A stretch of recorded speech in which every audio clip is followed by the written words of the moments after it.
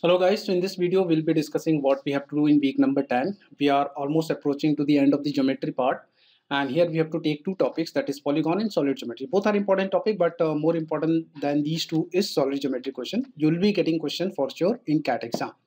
Now the time limit is same, and in both the topics are purely formula based, so the basic formula and the shortcut formula both will be very handy.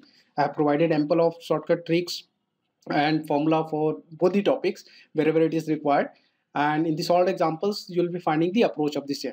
But most of the questions from polygon appear from the area of hexagon, because hexagon is nothing but a way wherein we can say that six equilateral triangles, if we combine them, then we can frame an hexagon. So, and it's also one of the symmetrical geometrical figure.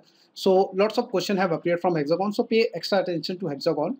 And from solid geometry I have taken entirely a different approach. In school days we went through different types of solid geometry figures and have dealt them individually, but here I have segregated them in two broader parts. One is the prism and the pyramid. So every formula of prism will be equally applicable for say cylinder, for cube, for cuboid, and etc. And all the formula for pyramid will be equally applicable for cone and the frustum, etc.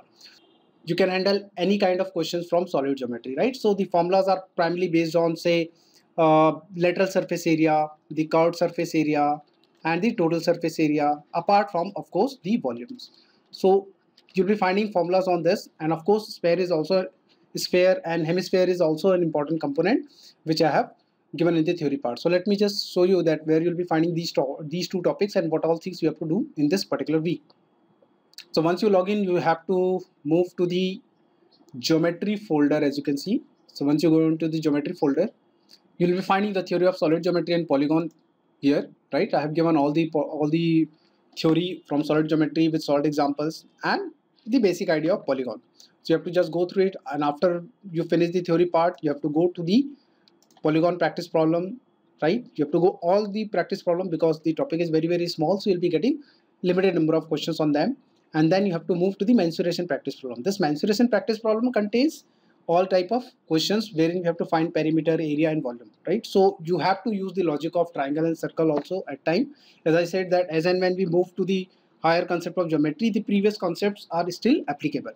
So here you can go through all the topics, everything is given there, and to pay attention to the solution, because I have given wherever required, I have given shortcut tricks also in the solution part.